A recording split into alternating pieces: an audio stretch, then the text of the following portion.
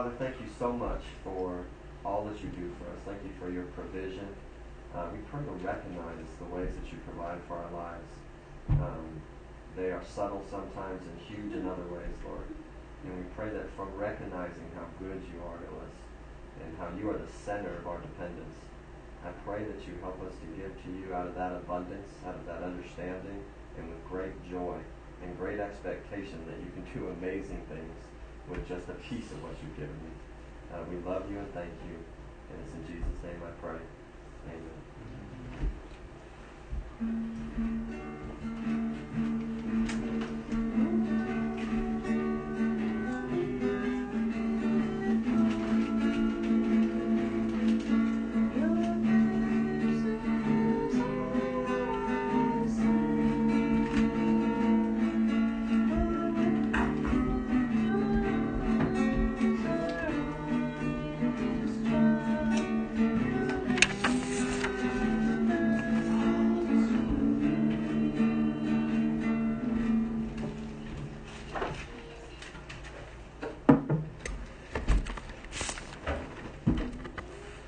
Okay, well today we walk into the second part of chapter 2, and I'm really excited to dig into this scripture. We're actually going to cover this story in 2 parts, and as I got into the study of it and what we were going to be talking about, I think that we needed quite a bit of background information to kind of understand what's going on. So I'm just going to slow down a little bit and work through this, but I'm going to read the whole story now, and that way we have the big picture of what's going on. The Passover of the Jews was near, and Jesus went up to Jerusalem. And he found in the temple those who were selling oxen and sheep and doves, and the money changers seated at their tables. And he made a scourge of cords and drove them all out of the temple, with the sheep and the oxen, and he poured out the coins of the money changers and overturned their tables. And to those who were selling the doves, he said, "Take these things away. Stop making my Father's house a place of business." His disciples remembered that it was written, "Zeal for your house will consume me." The Jews then said to him, "What sign do you show us as your authority for doing these things?" Jesus answered them, "Destroy this temple, and in 3 days I will raise it up." The Jews then said, "It took 46 years to build this temple, and you will raise it up in 3 days?" But he was speaking of the temple of his body. So when he was raised from the dead, his disciples remembered that he said this, and they believed the scripture and the word which Jesus had spoken. Now when he was in Jerusalem at the Passover during the feast, many believed in his name, observing his signs which he was doing. But Jesus, on his part, was not entrusting himself to them, for he knew all men. And because he did not need anyone to testify concerning man, for he himself knew what was in man. Father, thank you so much for this piece of scripture. I pray that you help us to better understand what you're saying here. I pray that you remove all obstacles and things that would distract us from hearing from you, Lord. I pray that you use me to speak your truth, Father. Without you being involved, we're just talking and we're just listening. But with you involved, miracles are happening right in front of us. We love you and thank you. It's in Jesus' name. Amen.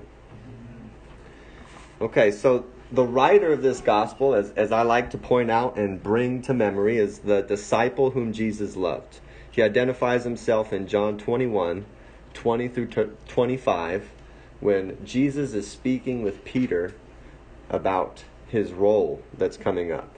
And Jesus looks back at this guy, the disciple whom Jesus loved, and says, "What about him?"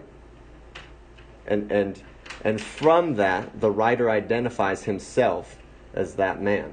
He also identifies himself as the one who leans back upon the breast of Jesus in the upper room as he points out the one who's going to betray him. That's in John 13, 21 through 26. So this was an intimate, close disciple of Jesus. Someone in his inner circle, someone who was with him before and after his resurrection. This is a trustworthy witness. The people he's writing to is a mainly Greek audience, somewhere between 55 and 95 AD. We could tell that he's writing to a very Greek audience by his constant clarification of Jewish language and customs. This is not, however, to say that this letter is not for Jews and for people who were very familiar with the Jewish customs and background, but the writer surely keeps in mind Greeks and Gentiles as he addresses certain areas where separations in culture and language would definitely matter. So this writer is writing to a certain group of people, but he's also writing about a very specific time. He's writing about a Jewish people living in their own lands under captivity by Rome. They were called to be waiting on a Messiah who would free them, establish a kingdom, and its borders would have no end, and its language would not affect it. We know this from Isaiah 9, 6 through 7, among many other places, when it says, "For a child will be born to us, a son will be given to us, and the government will rest on his shoulders, and his name will be called Wonderful Counselor, Mighty God, Eternal Father, Prince of Peace. There will be no end to the increase of his government or of peace, on the throne of David and over his kingdom, to establish it and to uphold it with justice and righteousness from then on and forevermore. The zeal of the Lord of hosts will accomplish this." So this was an amazing message and truth for the Jewish people. Many of them respected and revered this promise in huge ways. You had this group of God-loving and God-fearing Jews who were studying the Scripture, waiting in expectation of this Messiah, and waiting to be obedient and follow him. Though they didn't really know and understand everything that he would do, how he would do it, why he was doing it, they were believing, they were waiting, and they did recognize him because of these things. There was another group that had different reasons and expectations. This other group very well could have been caught up in sin. It's not hard for us to understand and accept that power, money, and religion can very often blind us from God's truth. This group very well could have been caught up in that reality. Some of them maybe didn't expect the Messiah to come back at all, and they would just continue to take advantage of their place within Rome. They had this tiny piece of power, this kind of higher place than the rest of the Jewish people. And many of them thought that this Messiah is not coming back, and we're just going to take advantage of this opportunity. Some of them probably did expect the Messiah to come back. But even in that, in some way, they expected him to come and serve their needs and their purposes and increase their power and their income. So it was not as if they were expecting this Messiah to come back and do what he came to do. They were expecting this Messiah to come back and do what they expected him to do.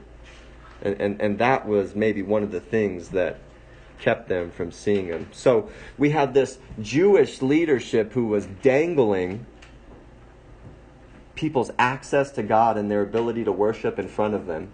And then we had this Roman rule who was dangling goodies to the Jewish leadership, trying to keep this Jewish people as a whole in line, because they were a big group of people and had the potential to become very unruly. There was many uprisings within that time and place between the Jewish people and Rome. There were other times when dangling goodies didn't work, and the Romans would brutally murder, imprison, and torture in order to keep control of the people. This was a hard time to be alive and living under captivity of Rome. The writer is very clear about his reason for writing in John 20, verse 31. And I'm going to repeat this one again and again throughout this whole gospel, because I think we should memorize this and plant it in our heart. The purpose of the beloved disciples' gospel is this. But these have been written that you may believe that Jesus is the Christ, the Son of God, and that believing you may have life in his name. The reason for the gospel is belief that leads to life. We believe that Jesus is the Son of God, and we have life in his name. We come to this passage after having just attended a wedding with Jesus. We see that this wedding has its place and purpose in God's gospel. It was not just some random event. It was not Jesus reacting to a situation. This miracle and sign had its purpose to the gospel writer. The purpose runs perfectly in line with his reason of writing. In the first chapter of the gospel, we are given a great description of John 1, 1 through 18. We're given a description of Jesus in John 1, 1 through 18. The eternal Word, through whom and by whom all things are created, who became flesh, dwelt among us, to be the light leading to life, and to bear the direct image of the Father to the world, so that we could recognize him, believe, and have life, sharing in his glory and truth. This Messiah was given a forerunner.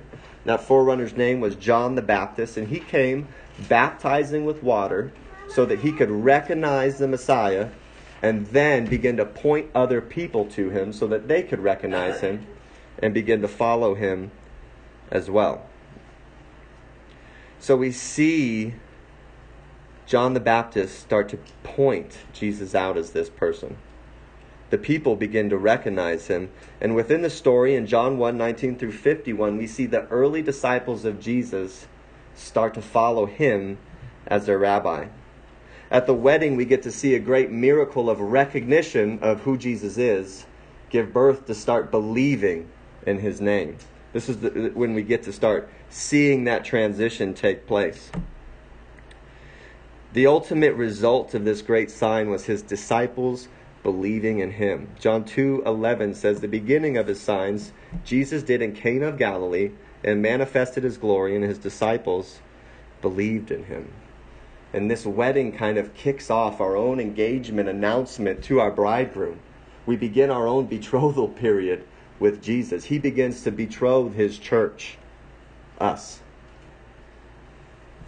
The text continues in John 2:12 and says, after this he went down to Capernaum, and his mother and his brothers and his disciples, and they stayed there a few days. There's been much discussion over who these brothers are.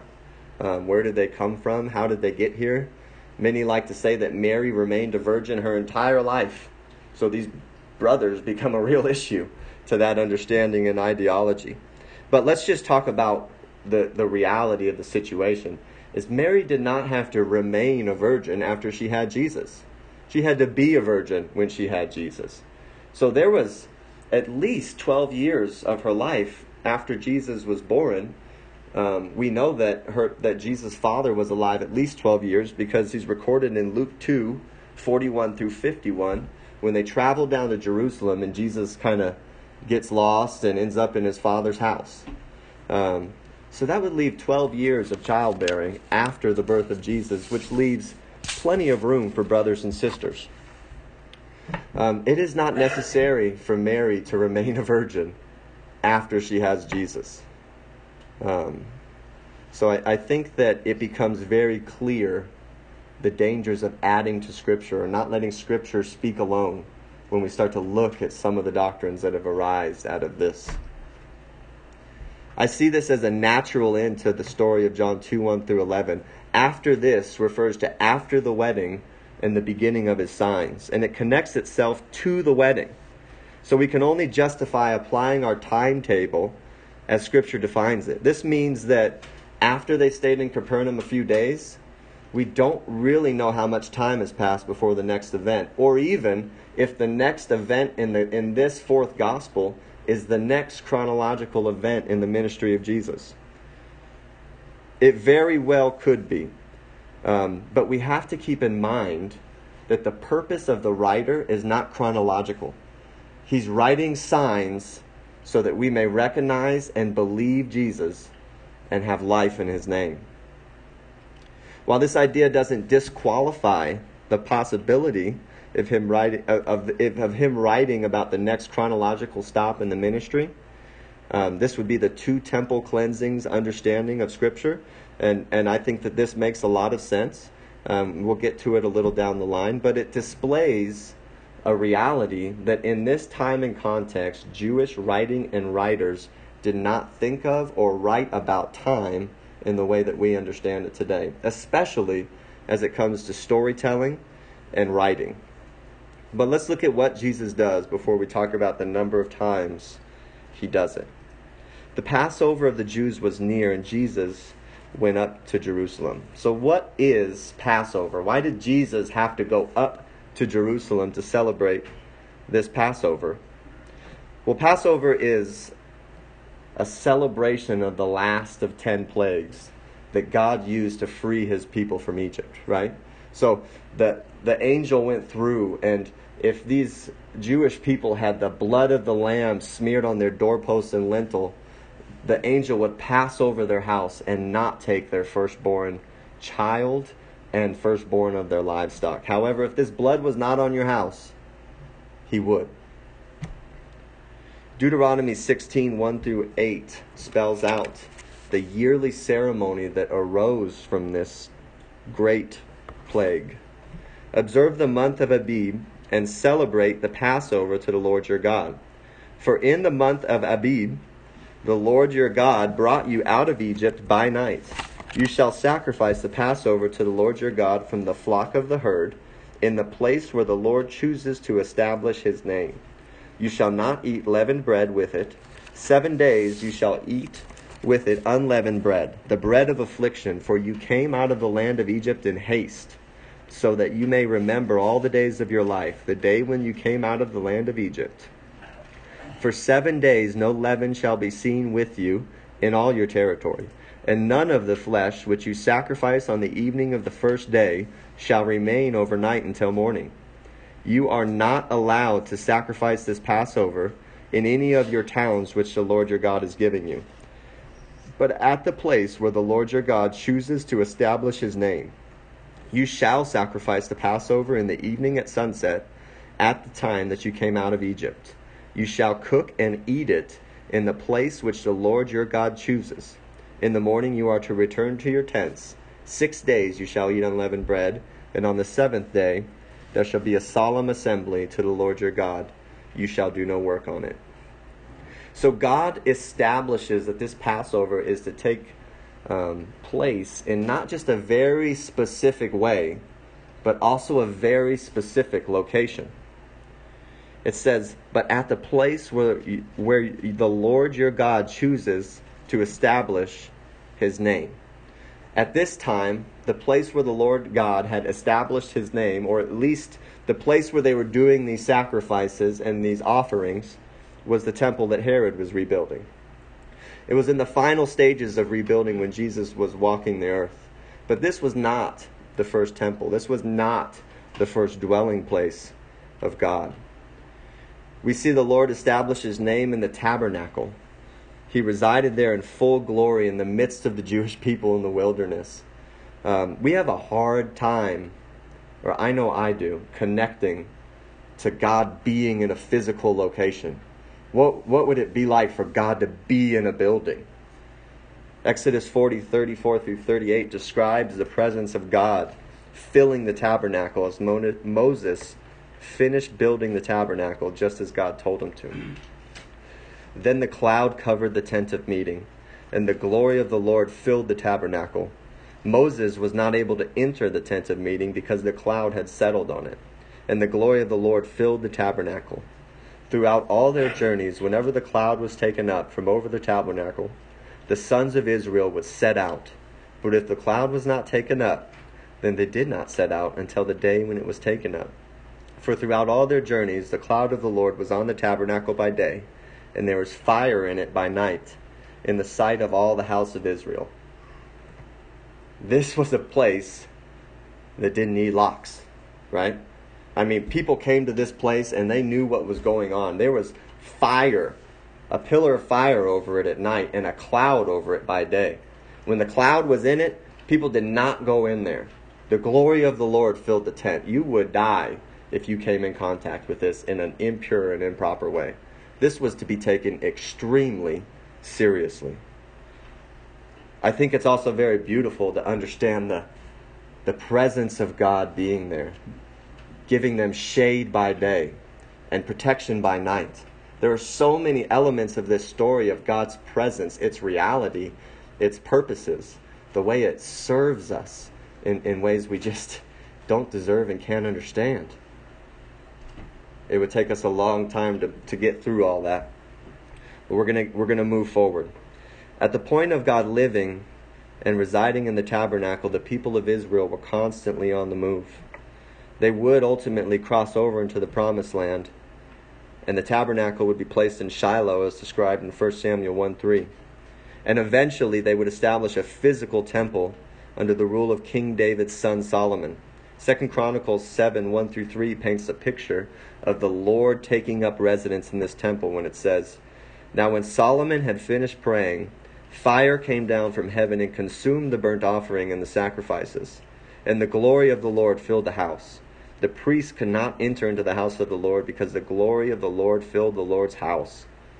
All of the sons of Israel, seeing the fire come down and the glory of the Lord upon the house, bowed down on the pavement with their faces to the ground, and they worshipped and gave praise to the Lord, saying, 'Truly he is good, truly his loving kindness is everlasting.'" This is the place where God lived. I mean, it is hard to wrap my mind around this at times, but God dwelt and lived in here. This was his house. Upon recognizing it, it forced people to the ground with their faces on the pavement in worship. There was nothing ordinary about this. This was God moving throughout his people. In order to move about in this temple and do what was needed to be done, there was a set of ceremonial and sacrificial and priestly ordinances that were put into place that we could spend years studying together and still be plumbing the depths of them. But all of these were meant to set the people of Israel apart before a holy God, to prepare their hearts and bodies to worship the holy God. And the repetition of them year after year was supposed to help them recognize the coming Messiah, who was the fulfillment and the substance of all that this foreshadowed. This was an amazing thing, to come to a building with God inside of it, to sit in his presence in a way that they just didn't have access to in other places. This is a big deal. The Jews went through periods of pursuing this worship in both great awe and dependence on God, and then at other times, half-heartedness and sometimes non-existent worship. They would forget about God at certain times in place of worshiping idols and other gods.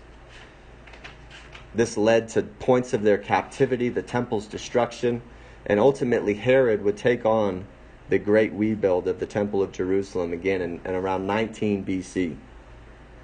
It wouldn't be completed until 63 AD, which was about 7 years before its destruction.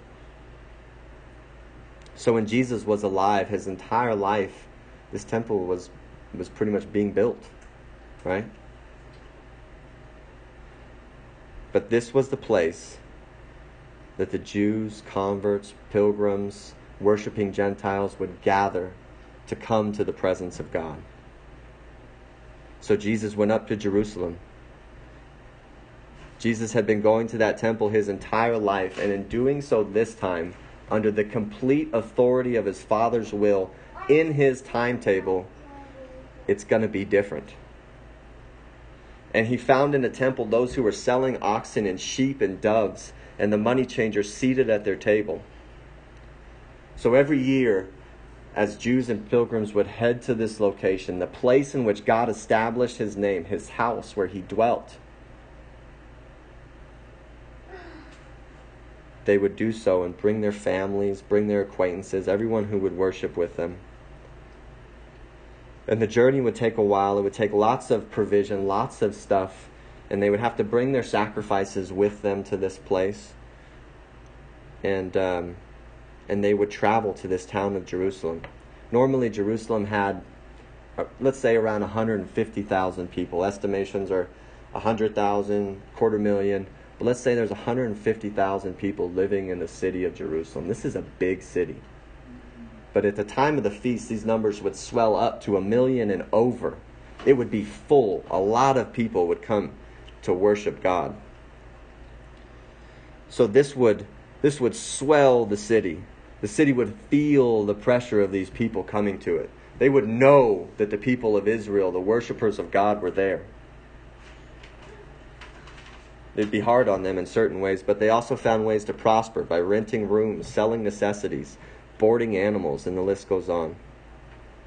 Luke 2:41 through 49 gives us a picture of such a group traveling from Jerusalem after the Passover feast, when Luke tells us about Jesus missing on the return journey from Passover when he was 12. Now his parents went to Jerusalem every year at the feast of the Passovers. And when he became 12, they went up there according to the custom of the feast. And as they were returning after spending the full number of days, the boy Jesus stayed behind in Jerusalem.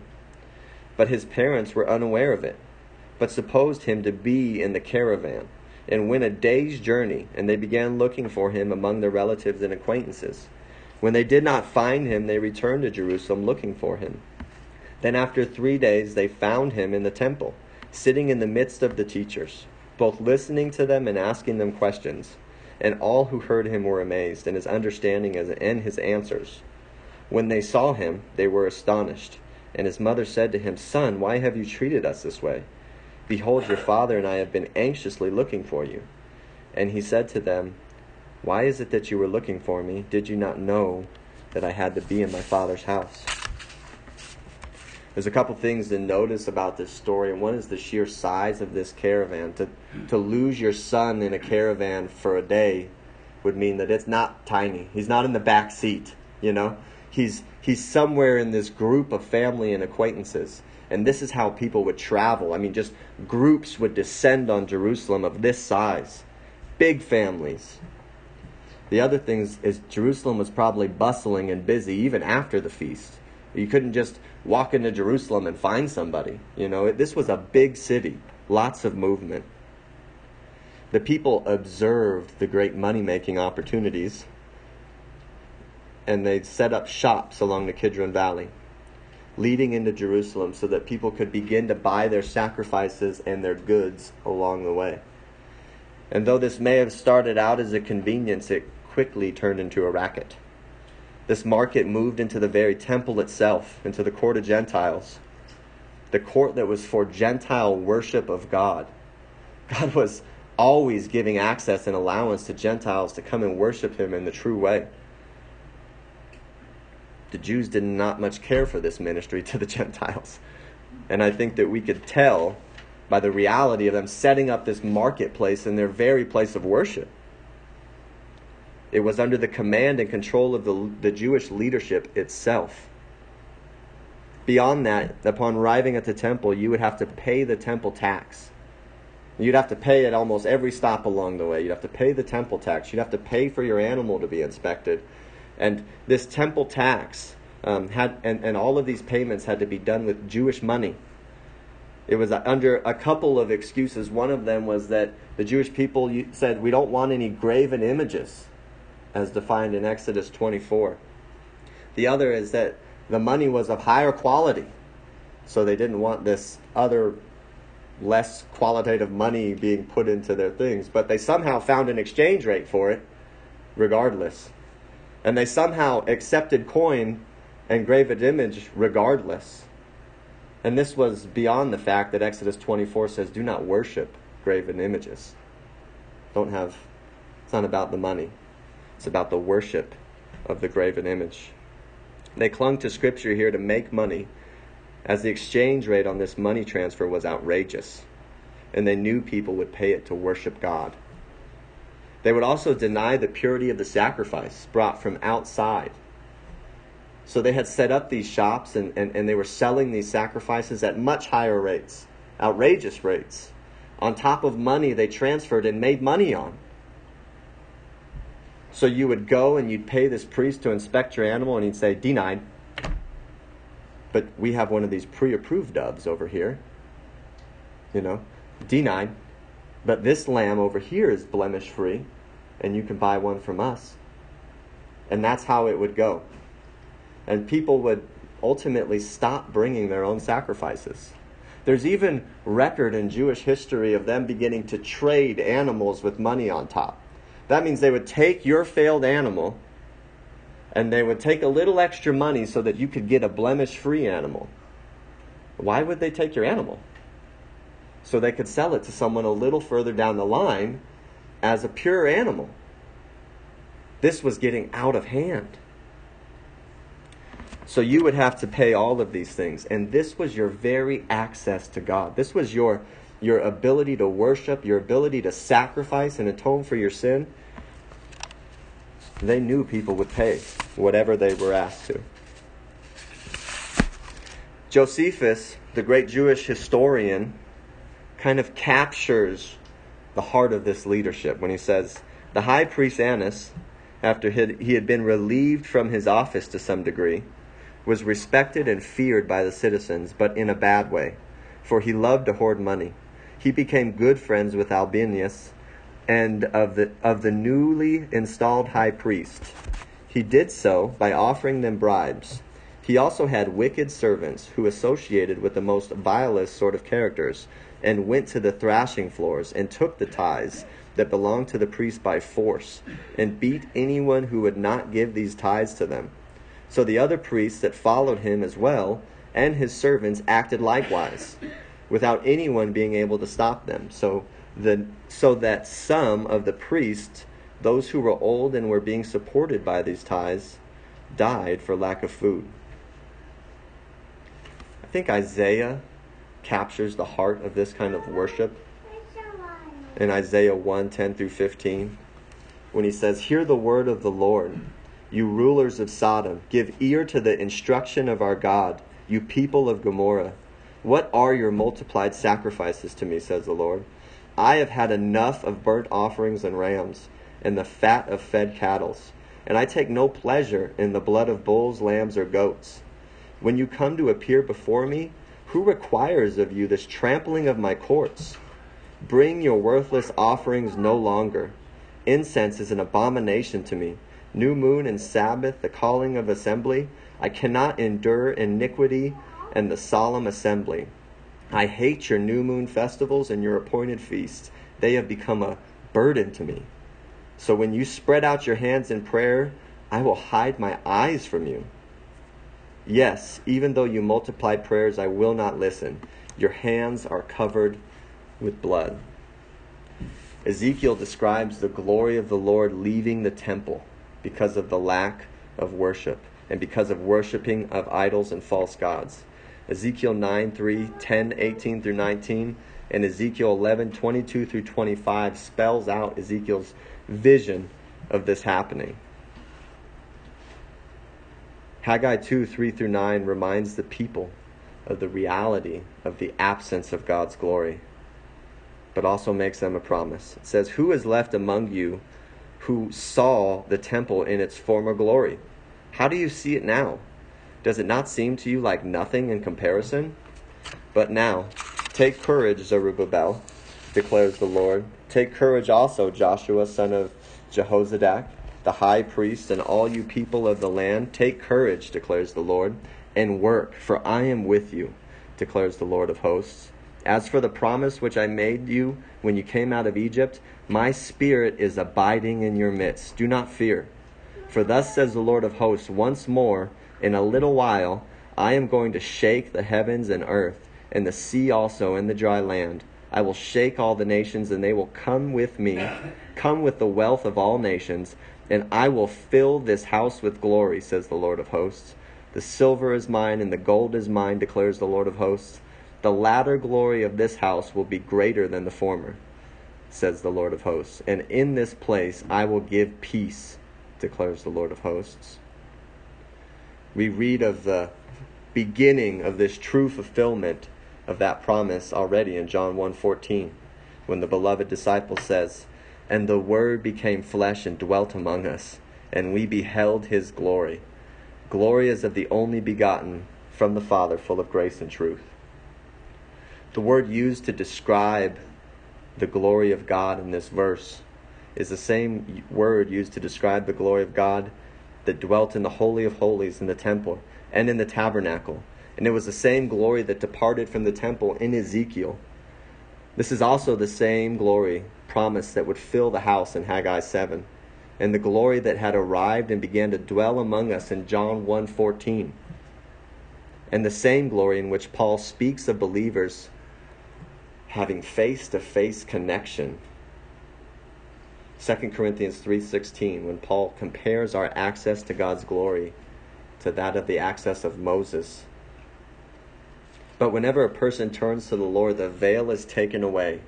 Now the Lord is the Spirit, and where the Spirit of the Lord is, there is liberty. But we all, with unveiled face, beholding as in the mirror the glory of the Lord, are being transformed into the same image from glory to glory, just as from the Lord the Spirit. Moses and Aaron had a veiled access to God. Aaron couldn't just walk into the Holy of Holies. He couldn't just do what he wanted in there. Leviticus 16:2 says, "The Lord said to Moses, tell your brother Aaron that he shall not enter at any time into the holy place inside the veil, before the mercy seat which is on the ark, or he will die. For I will appear in the cloud over the mercy seat." It's an old covenant access that's superseded by the work and accomplishment of Jesus, delivering us into the new covenant of his blood. The old covenant marked and memorialized with the blood of the lamb on the lintels and the doorpost, compared to the new covenant marked by the blood of Jesus on a cross.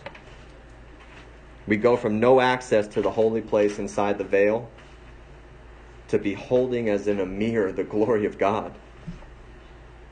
Having just this brief understanding of the temple, I think, helps us move into what Jesus is about to do, what it means for him to clear a temple, and what he meant when he said he's going to raise it up. It was intended to be the very house of God in which he would dwell alongside his people.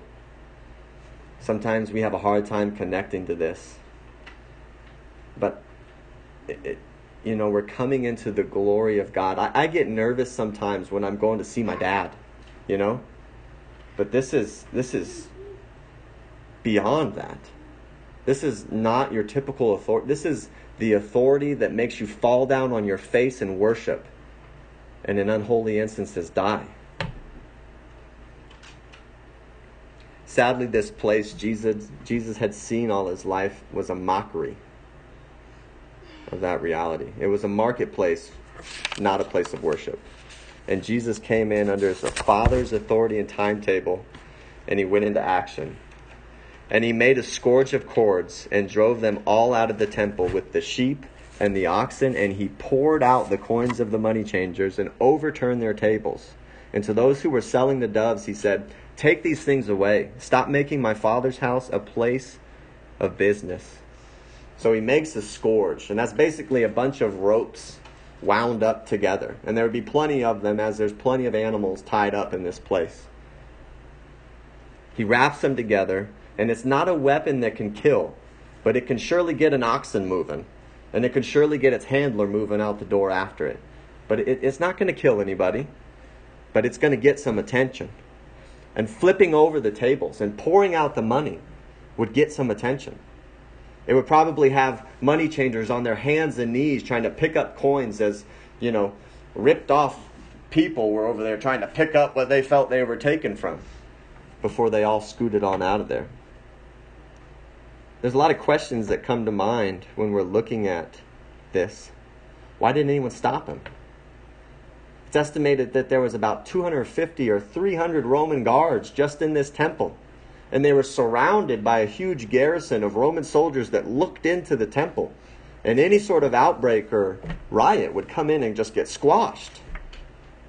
But no one did anything. What kind of righteous anger was this?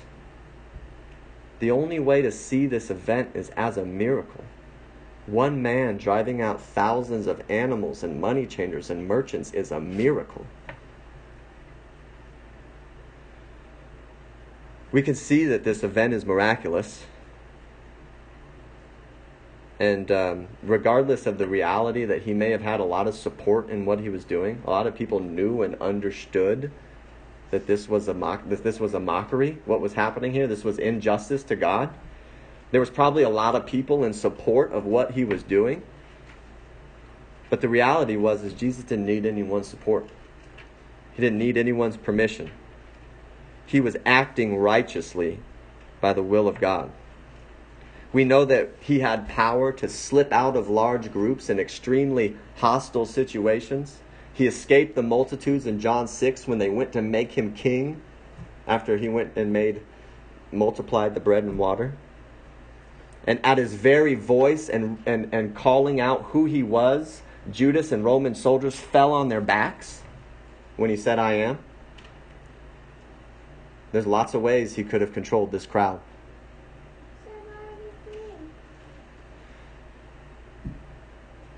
So Jesus, this is John 18, 4 through 9.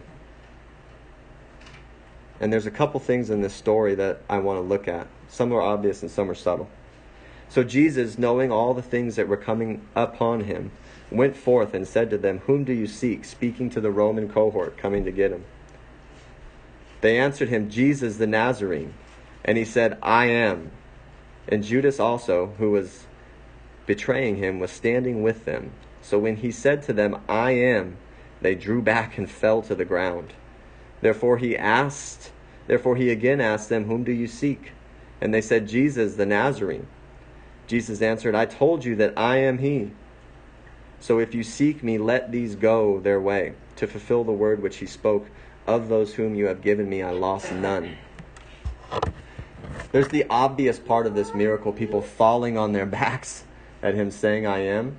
And then there's him telling the soldiers what they're going to do. Take me only, and leave these alone.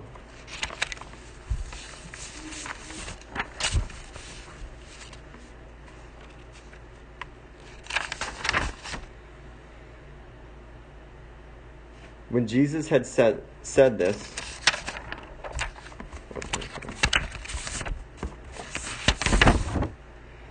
we know that he's capable of doing this in a very miraculous way. But from the text, we don't get much more than, and drove them all out of the temple with the sheep and the oxen. Drove out here is the same language used to describe Jesus driving out demons. Matthew 8:31 and Matthew 9:33. Pouring out here is the same language used of pouring out God's wrath as he flipped the tables over, putting them out of business for at least a short time. It had become all too obvious that this place was no longer a temple, but a marketplace. And Jesus made it clear when he said, Take these things away. Stop making my Father's house a place of business. His disciples remembered that it was written, Zeal for your house will consume me. His disciples, and I'm sure many other people in the temple, knew their scripture. So when Jesus was doing this, this is what came to their mind and to their heart. This is what helped those recognize him as the Messiah. This is the recognition that leads to belief.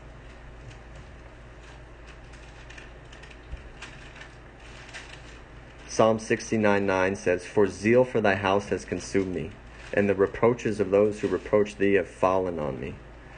Jesus was consumed with zeal for his Father's house. And in a righteous display of power and holiness of God, Jesus clears the temple of merchants, animals, and money changers. He does so with a consumed zeal. This is a miraculous act that foreshadows what is to come, fulfills what was promised, and points to him as the Messiah.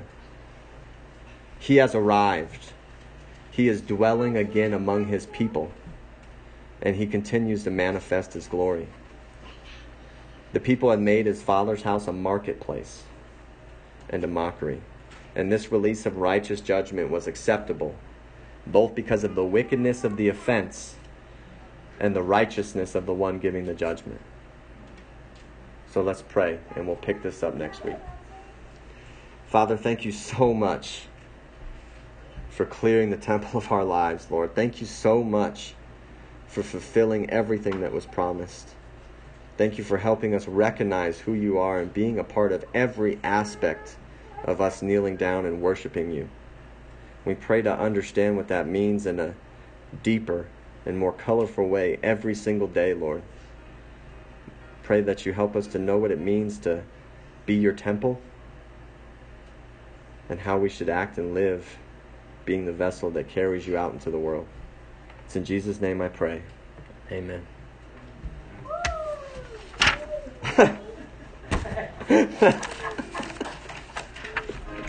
You weren't ready for me to be done, were you?